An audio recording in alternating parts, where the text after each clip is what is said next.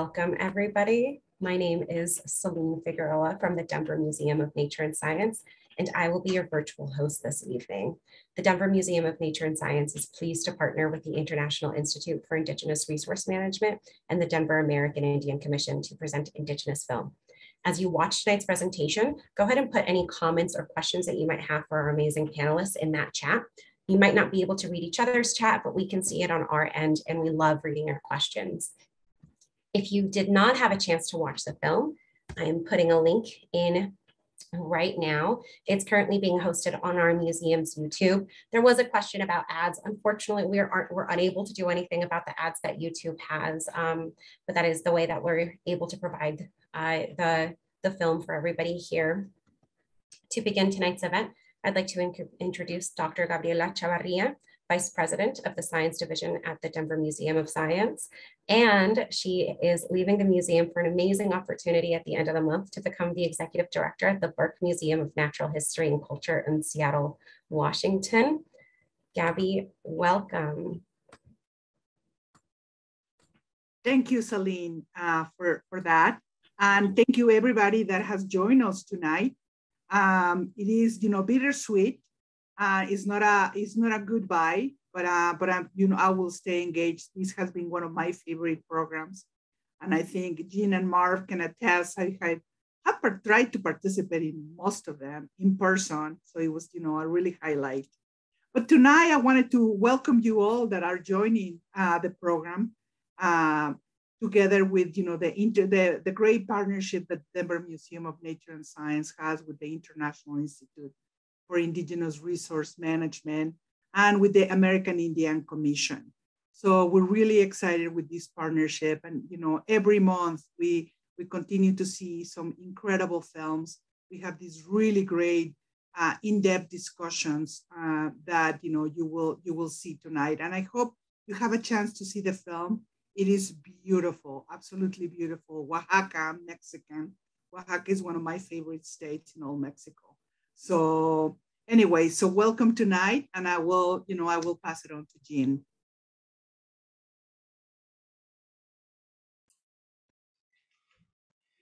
Welcome everybody.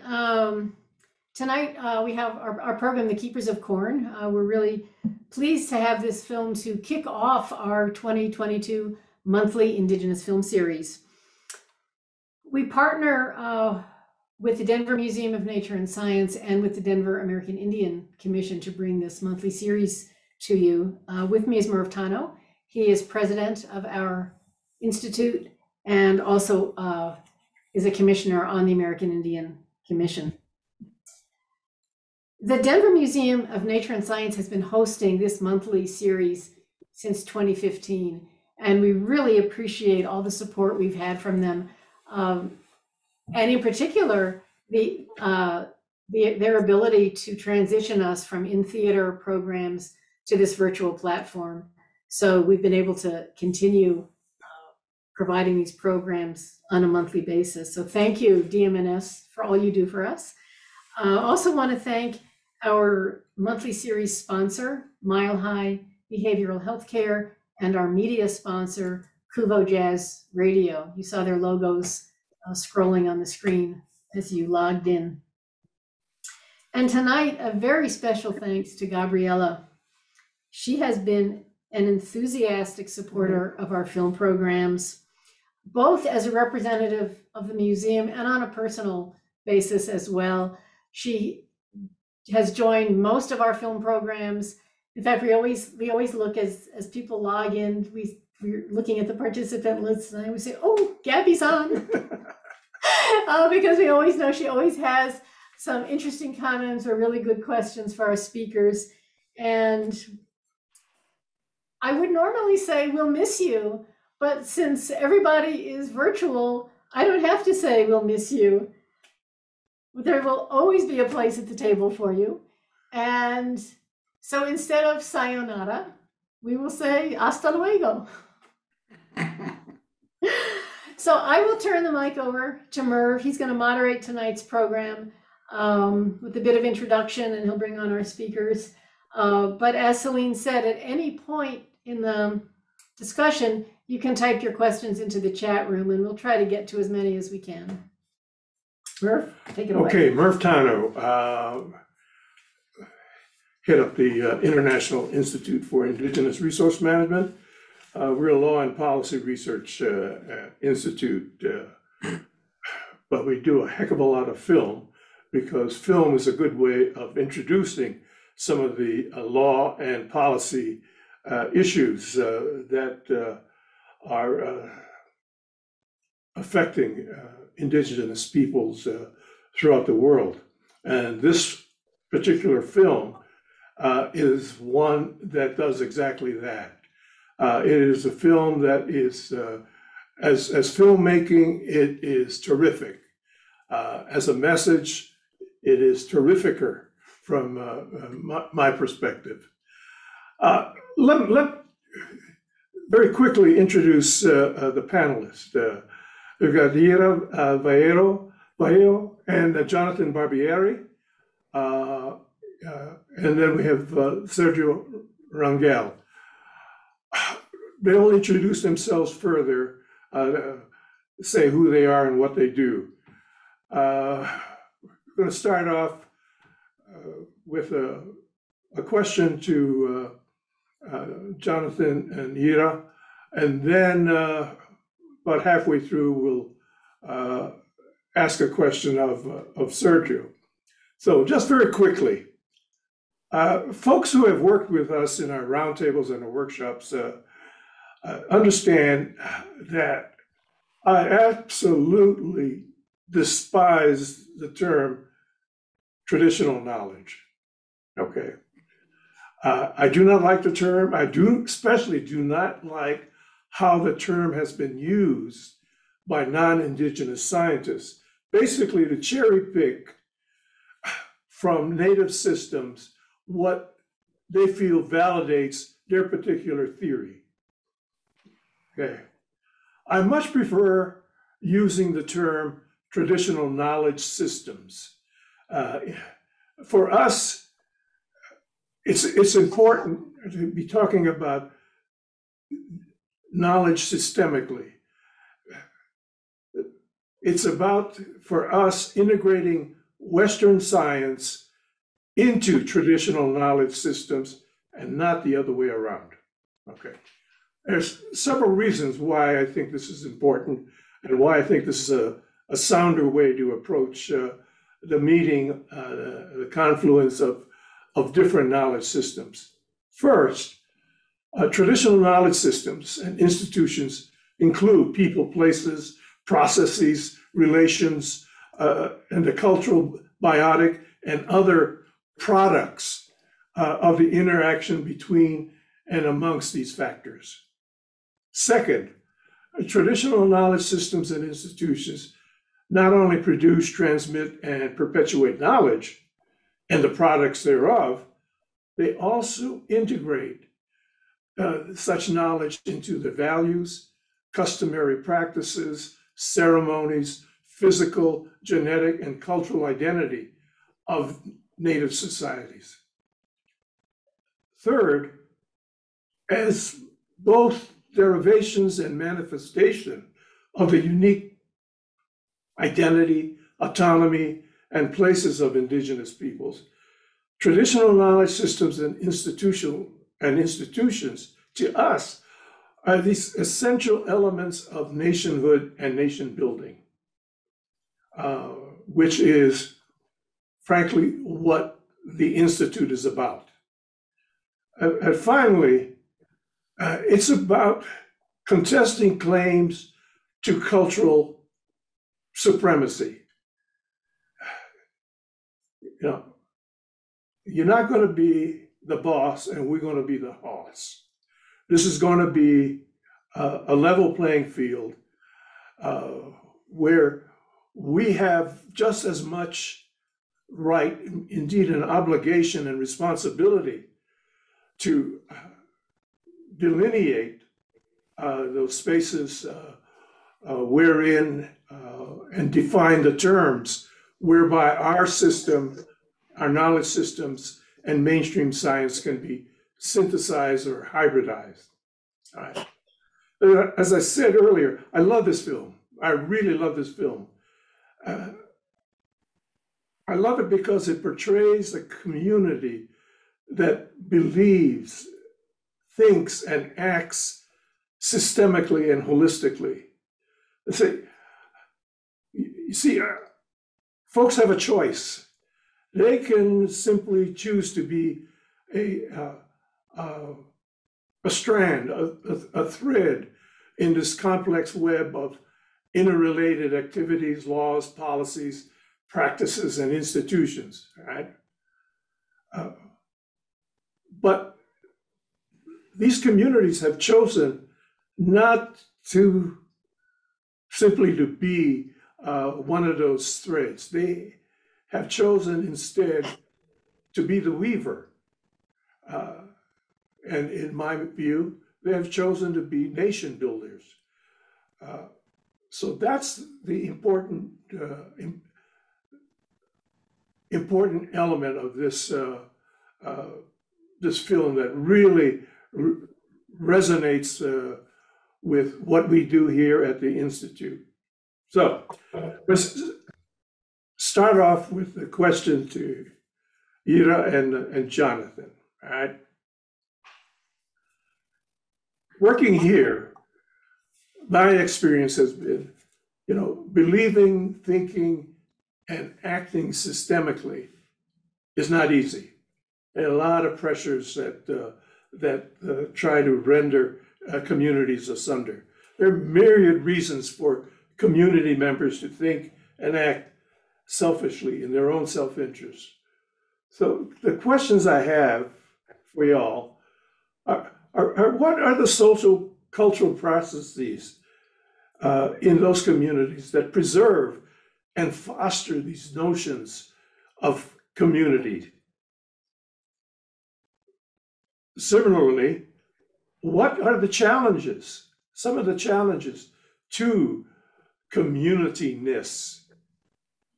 And then finally, how can international, federal, state, educational, and scientific institutions help advance community-ness? Well, it's a very complex question. Hello, everybody. My name is Jonathan Barbieri. This is Gira Vallejo, my wife, and co-producer of the film. First of all, let me just say that, wow, we're really, really happy to be able to be on this platform, to have the film create the ripple effect that it's having through you, because that was the full intention of ever even making a film in the first place. The idea was that we saw, I've been living here in Oaxaca for 35 years, I should say, and Gira has been living here for 10 years. And we saw that this interchange, this seed exchange that Gira will tell you about a little bit later on, which has been going on for thousands of years here in Oaxaca and across southern Mexico. It represents a model that could be theoretically adopted by other communities. We saw, and when we involved Gustavo Vazquez, the director of the film, who's an old friend of mine from all the way back to art school, and who is an independent filmmaker and teaches film at the University of Santa Cruz, of California, Santa Cruz. When we all got together about this, our primal message was that this model or variations on the theme of this model could actually serve for other communities. And that was the premise. So I would say that, first of all, if we can address the third part of your question, which is how can state and international and scientific and education and all of these different sort of institutional participants collaborate to make this model or variations on the theme of this model more accessible to other communities. I think, and the film that we did is precisely for that purpose. I would say that the answer is we're all in this together. And it doesn't matter who you are, what nationality you are, whether you're indigenous, whether you're in whatever sector of whatever country, we're all in this together. And so the need to collaborate is an imperative right now. It's really important. The problem is that people don't see how they can do this, right? And part of the reason for making the film, and I hope that we at least address this to a certain extent, maybe we didn't do it well enough. But the idea is to show people that, yes, you can collaborate with local scientific institutions and institutions that are set up to preserve biodiversity and natural resources and things like that. You can do it. You can do it. In your own country, in your own community. And the film emphasizes, well, amongst other things, it emphasizes what we call el tequio. And el tequio is something that can occur completely naturally in the guise of a community garden, for example, in some urban setting, say Denver, for example. When you get people working together for the benefit of something larger than themselves, for be it 10 members or 20 members or 100 members, then you end up having some variation on the theme of tequio. And tequio, anthropologists like to use to describe tequio, the French term corvée labor or inscripted labor, as if this is something that's terrible, which is almost on the verge of slave labor, right? But tequio is really an honor. It's an honor to participate in your community. It's an honor to be part of what that community does and produces, right? And that's why tequio is at the heart of this film. And we'll talk about that a little bit more because this question is so complex that we need to, take it from sort of different aspects and try to go deeper into those different areas that the question addresses.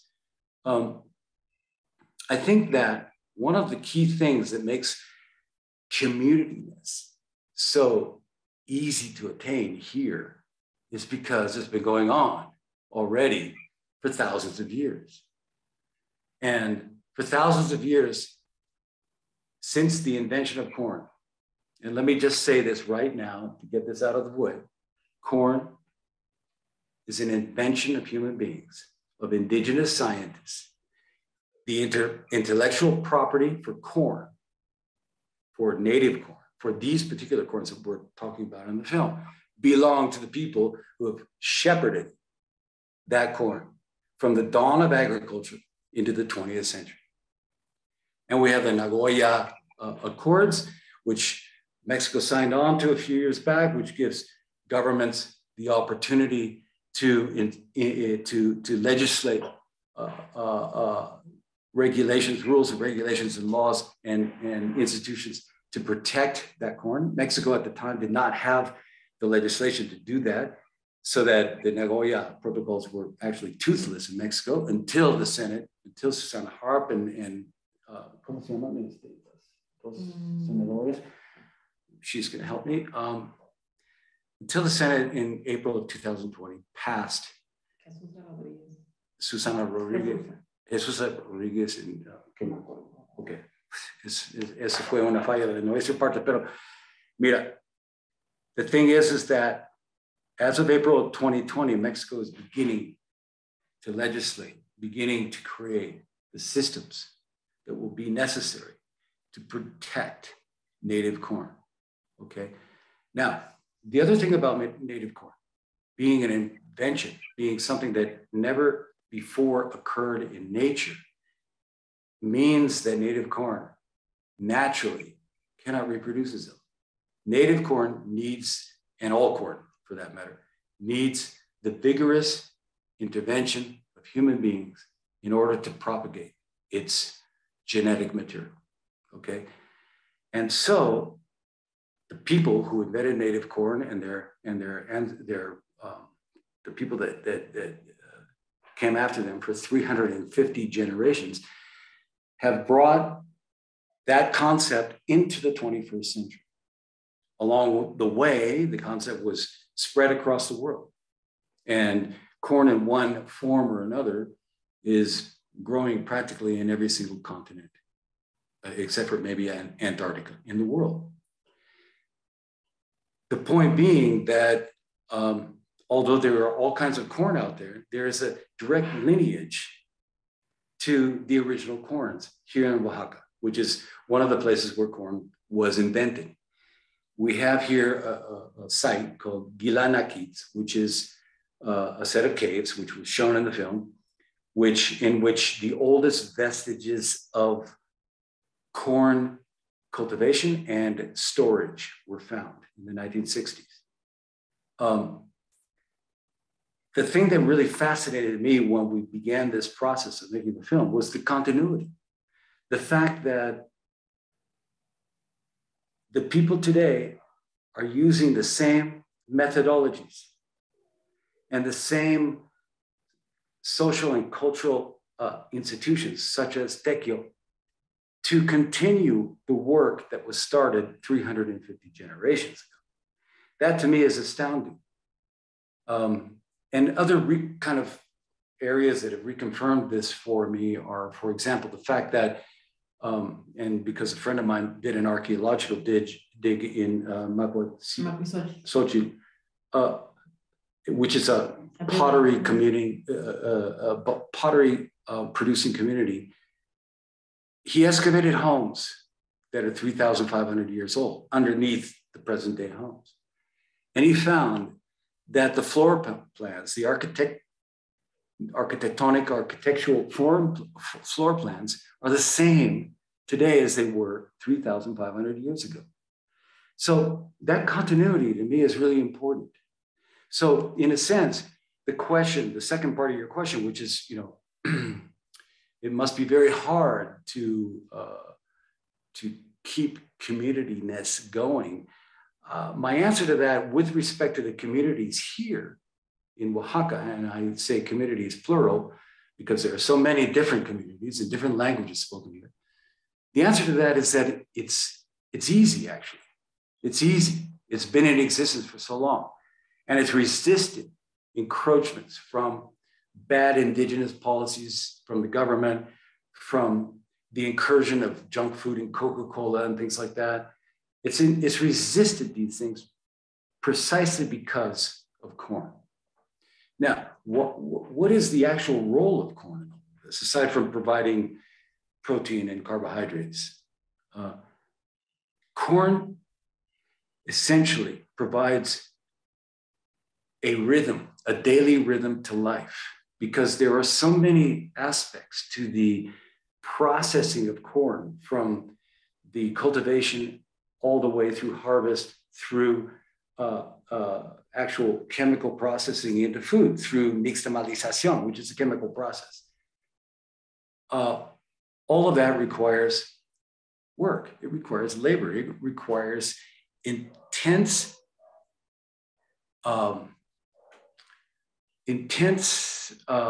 commitment and love for the community.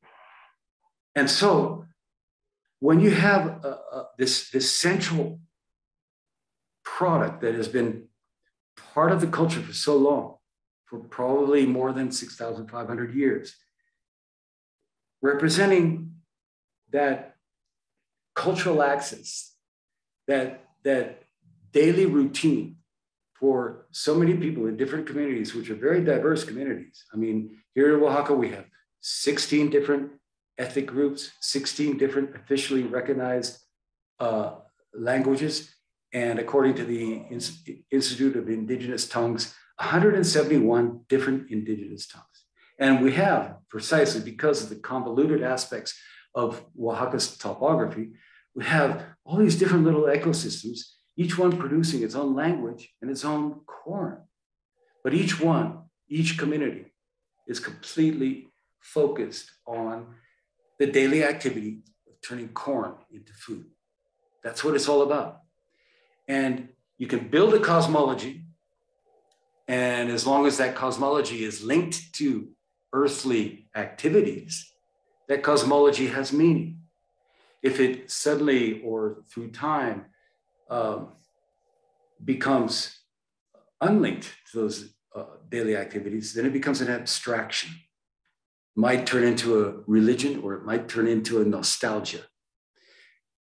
And so how do you keep that cosmology real? How do you do that? Well, you don't have to do it by force. You do it by commitment.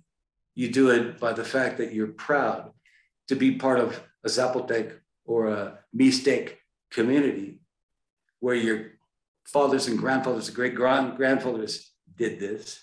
And you may wish to go to university and bring back knowledge or go off into the world and do something else. But while you're there in that community, there are the daily shores. They're called daily shores. And those represent really the true heart of community. And when people do that together, here it's called tequio. It's not corvée labor. It's not conscripted labor. It's proud giving of yourself for the betterment of the community, for something that's much bigger than your personal sphere. And that's what corn represents. That's why in the film, people say, it's our children, or some other people say, it's our parents, because it's this incredible lineage that has brought this continuity for people from the dawn of agriculture into the 21st century. That's what, to me, was the most amazing aspect, and what we hoped to show in the film, and then to show, the different ways in which that manifests within a community. I think that Jira should probably talk now, because I've been talking too much, about the community, La Feria de Agrobiodiversidad. Let me give you a little bit of an introduction. My wife, Yira, and co-producer, she came here early on when we became interested in corn, and we began to go to the different seed exchanges around the state. These are seed exchanges which have been going on regionally for maybe hundreds, maybe thousands of years, in which people from one region or one village come together with people from other villages and exchange seeds and ideas. Now, oftentimes, and I've done a lot of talks about corn in the States, and I've seen that there's a great focus on the materialism of corn, on colors, textures, blue tortillas, things like that. And what people tend to leave out, at least in my experience in the States, is the other aspect, the fact that corn could not exist without human beings, and the human beings that created corn and brought corn here to this moment in time couldn't exist without corn. That symbiosis is often overlooked. And how that symbiosis has been able to survive is related directly to the seed exchanges. So now we have tequios, and we have seed exchanges. Seed exchanges are like living almanacs. People go to a seed exchange to exchange knowledge. To say, I tried these seeds that you gave me last year. They did this, and then we got this, and what do you think? And how did my seeds go in your place? And it's all about that. It's a living almanac. That's what a seed exchange is. And over the past decade, Conavio and different government institutions their scientists really have taken these projects on as passion projects, have created a seed exchange at the foot of Villa Naquitz in a community called the, ¿cómo se llama este? Ejido Unión Zapata. And the seed exchange is now in its 10th year, and Yira became a member of the board of directors. So she could tell you a little bit about it. Hola a todos, and gracias. Thank you for inviting us. For us, it's very, very exciting to be part of this panel. So like Jonathan mentioned, about 5 or 6 years ago, we started going to this great event. And last year it was a 10th anniversary, but it was obviously canceled for, for COVID. So hopefully this year it will happen. And it's a beautiful event that it's once a year. And it's an effort of different institutions. So you have CONABIO, that it's a National Council of Biodiversity. You have CONAM, that is a National Council of Protected Areas. You also have local institutions and the most important groups in the different indigenous communities. So you have the authorities coming together, and at this place that is Ejido Unión Zapata, that is like the foothills of Gilanaquits, of the main caves where all these vestiges of corn were found. And they invite about 400 to 500 campesinos, farmers, and it's just exactly at the end of harvest. So all the farmers, they come together and they exchange knowledge and also seeds, and they bring their families. So you go at this event and you'll see all the beautiful and colorful textiles that they have in their own villages, and then you listen to their different dialects and languages. So Spanish is barely spoken, and it's beautiful. So they bring all the products that they harvest. So you see all these wonderful and beautiful colors of corn. You see all these herbs. You see some things that you have even never seen before. I remember one year that we saw these like tiny rice, that they call it frijol arroz. So it was like a mix between a bean and a rice. I'm like, what? It was really and it was a bean, but it was like tiny. And this farmer, he had only a few kilos to exchange.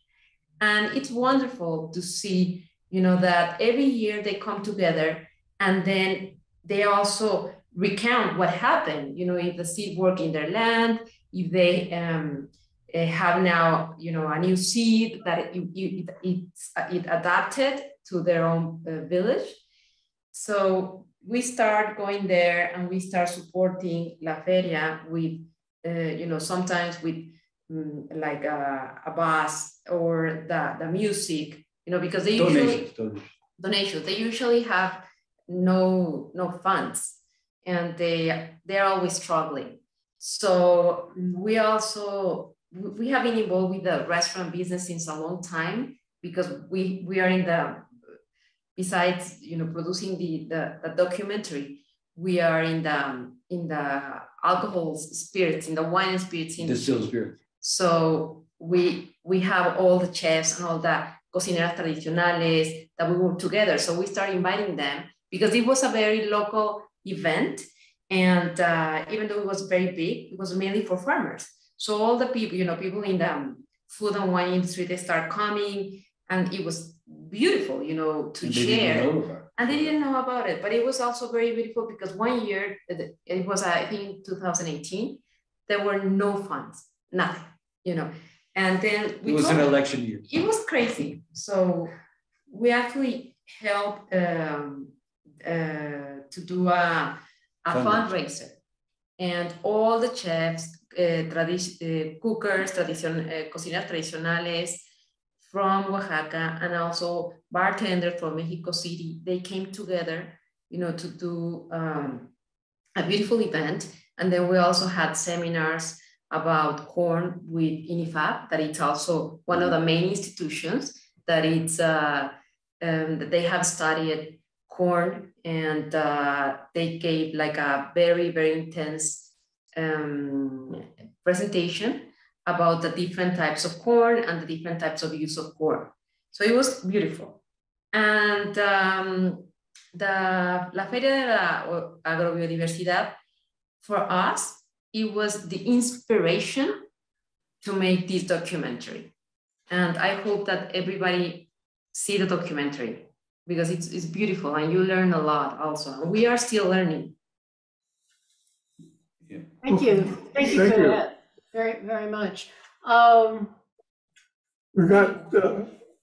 I'm going to ask Sergio to unmute himself because Merv has a question more along the lines of intellectual property, which is his expertise. Right. And I ran the question by Sergio earlier, but intellectual property rights, protected geographical indications, branding, certifications, and other mechanisms can be powerful tools to protect a wide range of economic, social, cultural, and other community interests in traditional foods and crops. What IPR and related tools do you think could be used to protect and advance these communities' interests in their corn?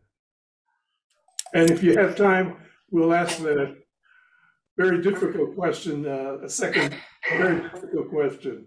Yes, well, thanks for the invitation. Once again, as Merv mentioned, I am an intellectual property specialist.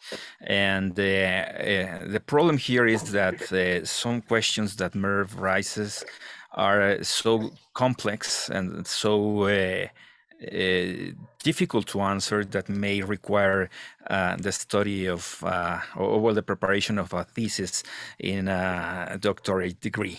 So please, in the first instance, apologies for my lack of time as well as of my lack of sufficient words to explain all this situation, all the different ways that we may have, and I may even confess that I think that I don't have all the questions, and mostly important, I think I was listening very carefully, Jonathan, as well as Gira, and I believe that there are not specific answers. There are not only answers, and that they are not only one answer. Saying that, I before answering your question, Merv, let me confess too that I am very amazed, because this is the first time in all my life that I am saying that in the analysis of a motion picture, there is there are inquiries in regard to intellectual property, not in regard to the film, not in regard to the motion picture, but in the contents and how to solve the problem established, the problem described in the work. I think this is very, very attractive, as well as, well, of course, immediately that called my attention. And once again, thank you for the invitation. The intellectual property rights are very open to different protection of the knowledge of people. So there are different elements, are different tools to solve this. First of all, as long as when I was watching the movie, immediately I thought in the vegetal varieties. It's a special tool from, or a special mechanism in industrial property rights. Well, it's ruled by UPOV, indeed the United States as well as Mexico. I'm from Mexico.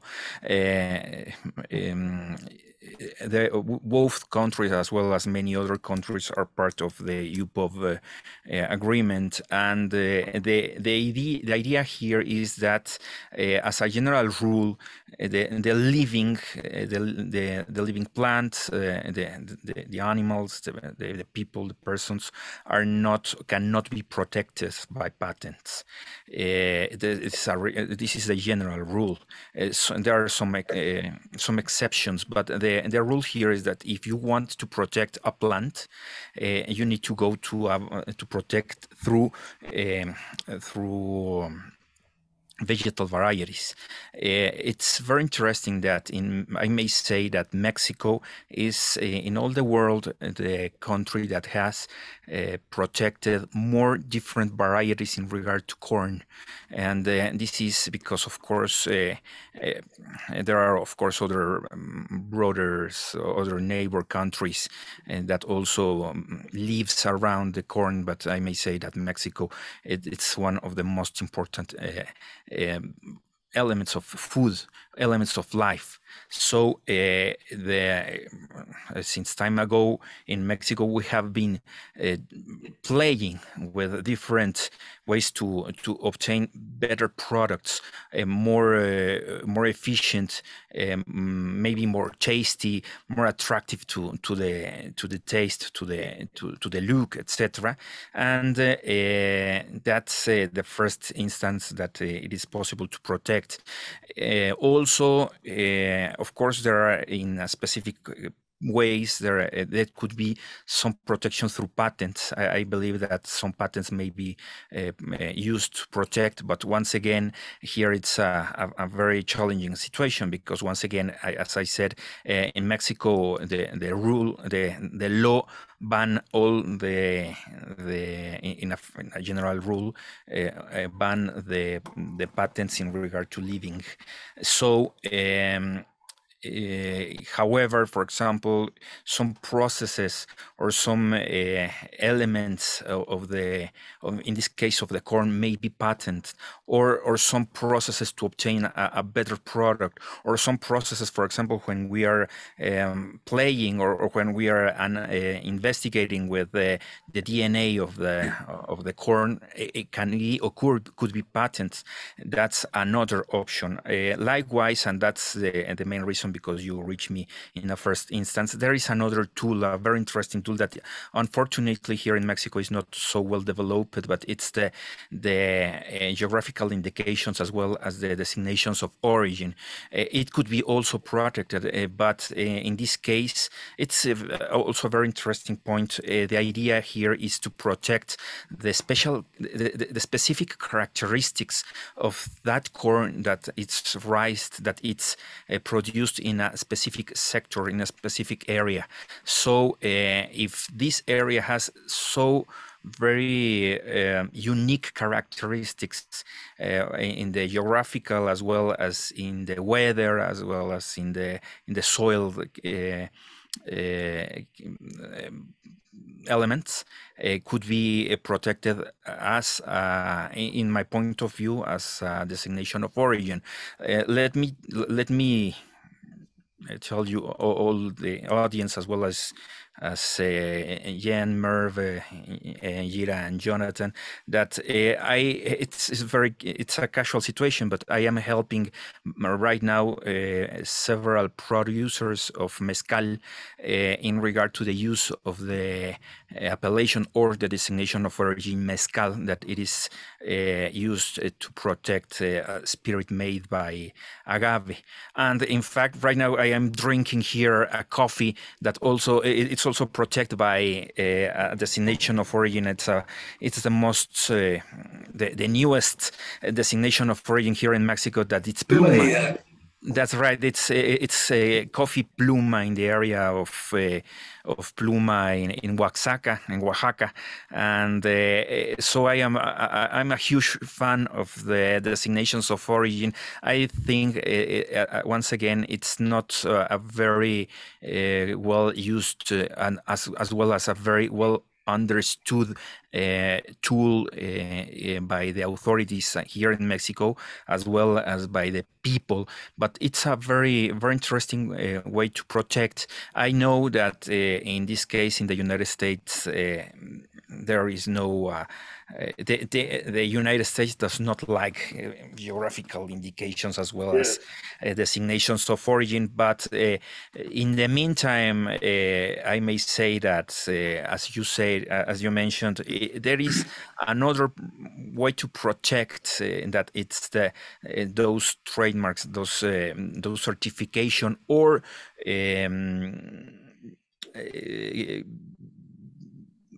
well, some trademarks that may be protected maybe by the regulatory council or even by the Mexican government in order to protect that appellation or that designation of origin or geographical indication as a trademark. I have good friends at the United States Patent and Trademark Office, and I know that the official position of the U.S. government is that you don't like geographical indications or designations of origin, and it's very clear that in the next years there will not be a change of mind in that way.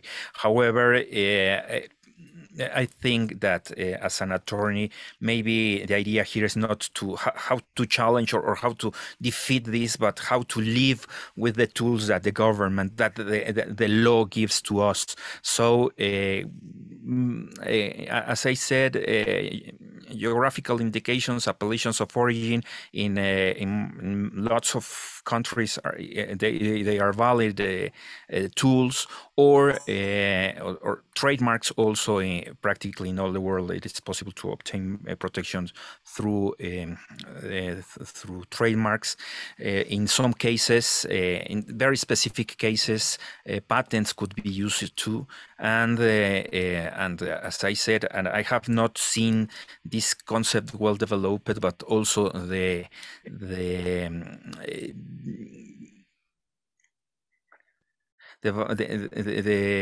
vegetal varieties system, it's also a very good tool to be used. So I think we have lots of tools, and as a closing mark, I may say that the problem here is not the lack of tools, but the lack of support, the lack of legal support to the producers, as well as the education. I think that understanding, in the case of mezcal, I may say that there are some producers of mezcal that they don't, by now, they don't understand very well why it's so important, the designation of origin mezcal. And I have a good friend, she's related to the European Union entity, and as comment, she mentioned that in some travels that she did to Veracruz or to Chiapas, that are other two states here in Mexico, she asked to many people about, for example, Café de Chiapas or Café de Veracruz, and most of the producers, they don't care about this designation of origin. So I think that the tools are there, but we have two big problems to be solved.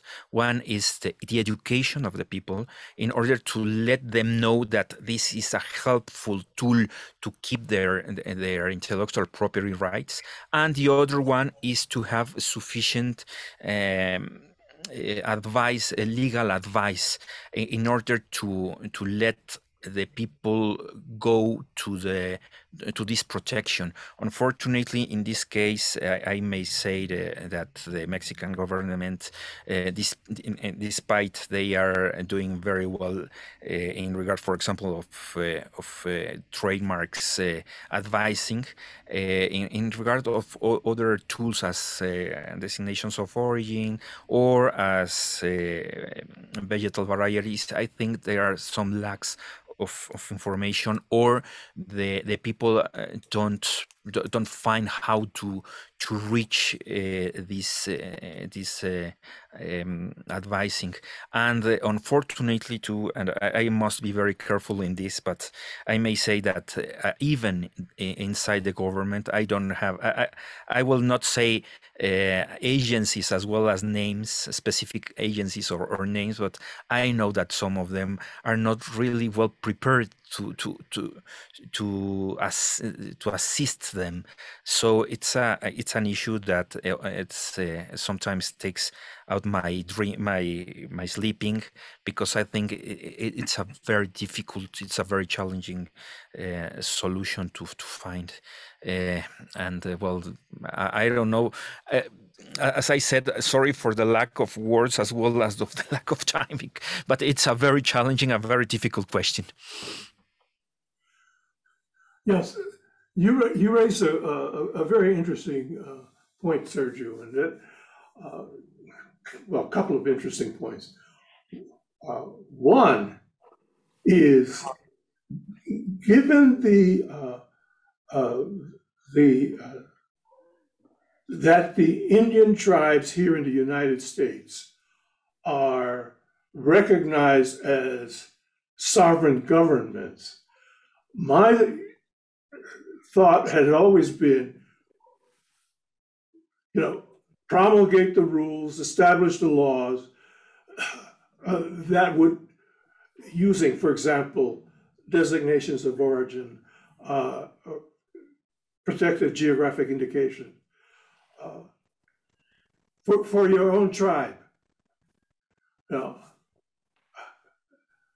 Because there's nothing right now that establishes that base. There's nothing there that says these are ours, and these are ours because of these characteristics, because of the soil, because of how we cultivate, etc. Mm-hmm.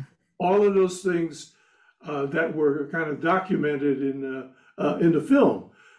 But if we can do that,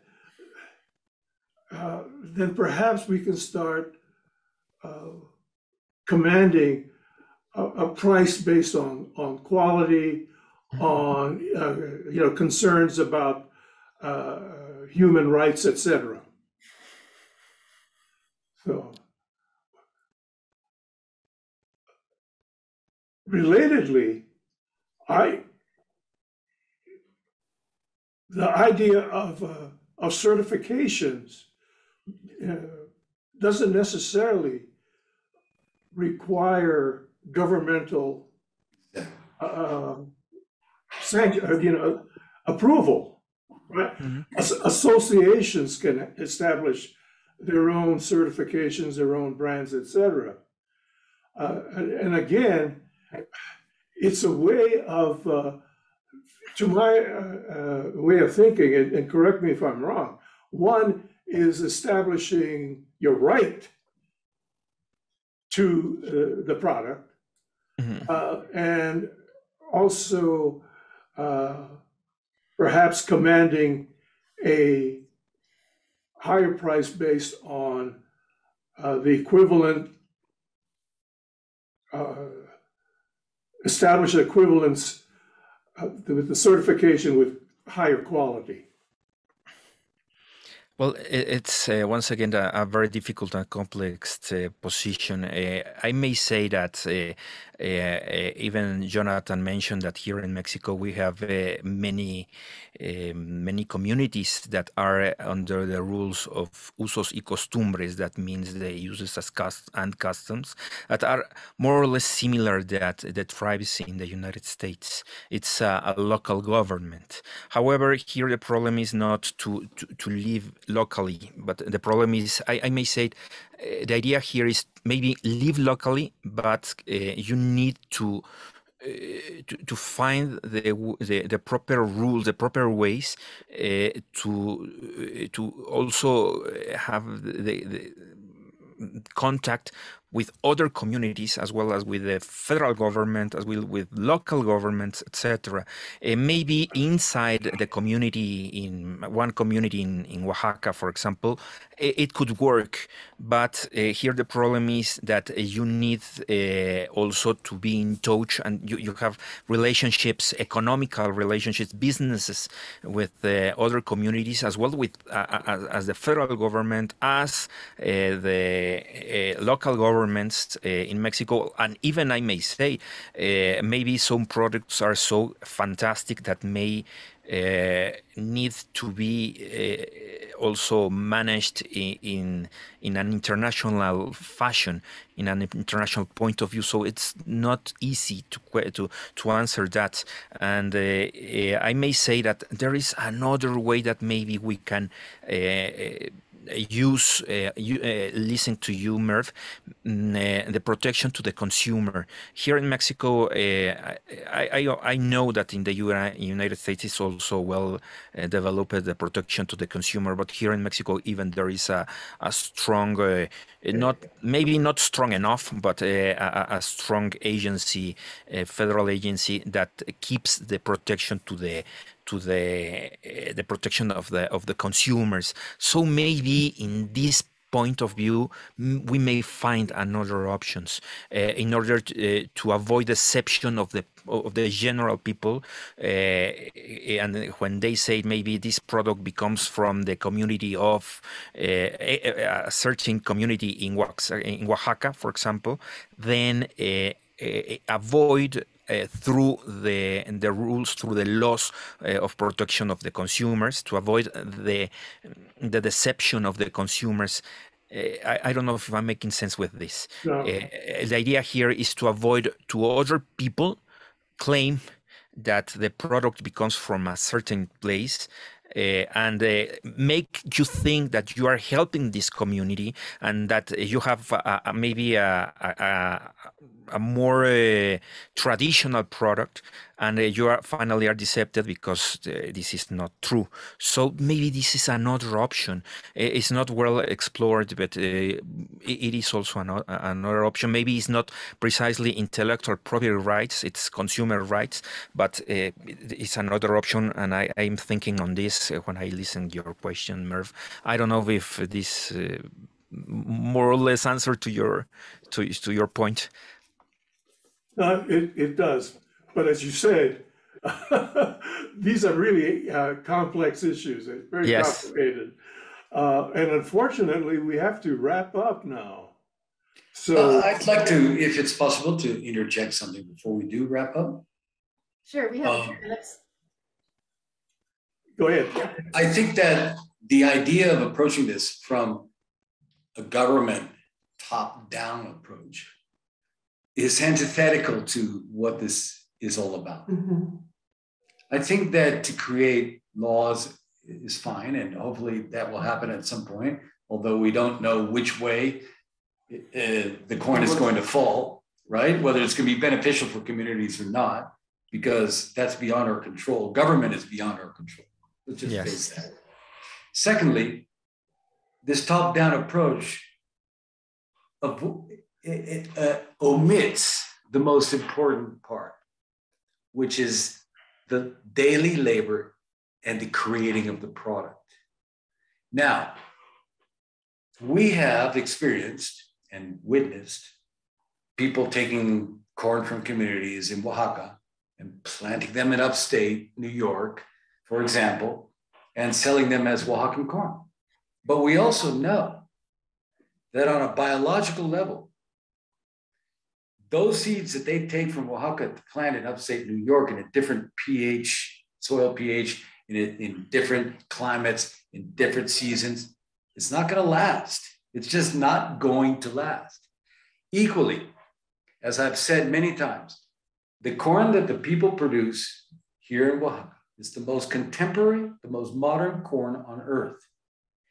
Corn that is produced, let's say, Monsanto corn or GMO corn or hybrid corn from Sinaloa or yellow dent number 2 corn from the United States are corns that are frozen in time.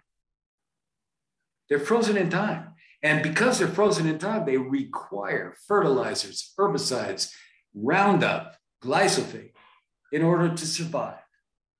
Okay? So if you take corn from Oaxaca and grow it in upstate New York, you may get one miserable harvest, and then that's it. These are fundamental rules of nature and community. You can't legislate from the top down and expect that you're going to solve problems. It's The problems have to be solved by the communities, see? And in the situation that you have there in the United States, which is the American Indian nations have been forced to live very close together now and have this possibility of interchanging ideas and have this possibility of working together, right? There is a really, really strong potential there to start with community gardens, to start with tequios, that means everybody's working together for a common goal, right? And to, first of all, prove that you have something. I mean, people in the States around Thanksgiving or Halloween, they buy Indian corn, as they call it. And it's some sort of nostalgia. We're not talking about some nostalgic product. We're not talking about the past. We're talking about the future. The corn that Oaxacan communities produce today, or that are produced in the state of Mexico or in Michoacan, are the future of corn. They are the future of corn.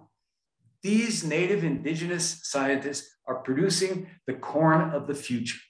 Or the corn that is also produced in Peru or in the native communities in the US. So that just to conclude, there was one thing that was mentioned here that Sergio really touched on that is actually really, you know what's going on, you know it's really current, and that is certification. Communities can certify, and that's something that's a burgeoning process that people are working on here in Oaxaca, that communities can certify, and thereby you as the consumer, say in the States, can know that this has got the certification and getting together from, you know, from this town. Now, there's also the other issue that was raised in the film.